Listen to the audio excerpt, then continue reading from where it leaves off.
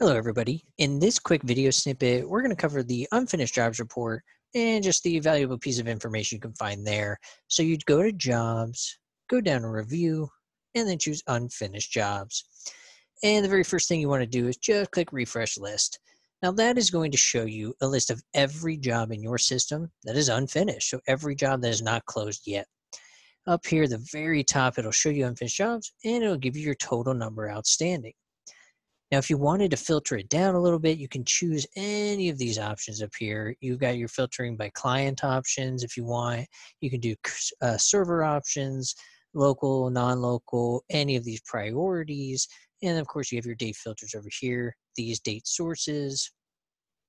Now, I want to filter it down by jobs received in 2020. And now refresh the list. And now it tells me I have 47 jobs outstanding since received 1/1/2020. A lot of valuable pieces of information here. If you scroll all the way over, you can see there are a lot of different column headers with a lot of different pieces of valuable information. Of course, they can be sorted by any of these that you would like for your own needs. And if you refresh the list again, it'll go back to the way that it originally was.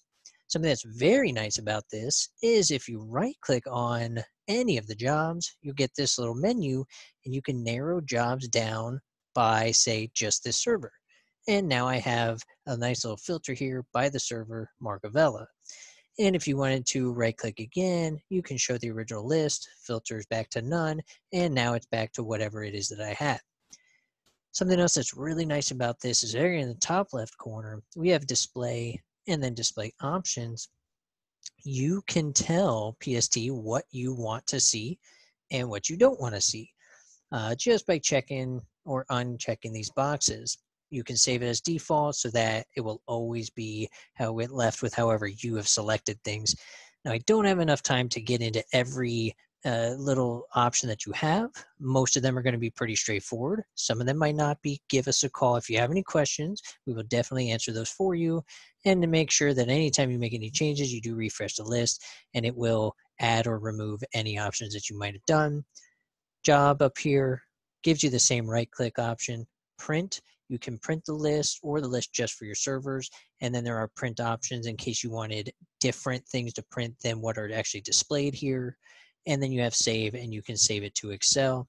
So a lot of valuable information here, and that is the unfinished jobs report. If you have any questions, give us a call at 407-679-1539 or email us at support@dbsinfo.com. Thank you. Bye-bye.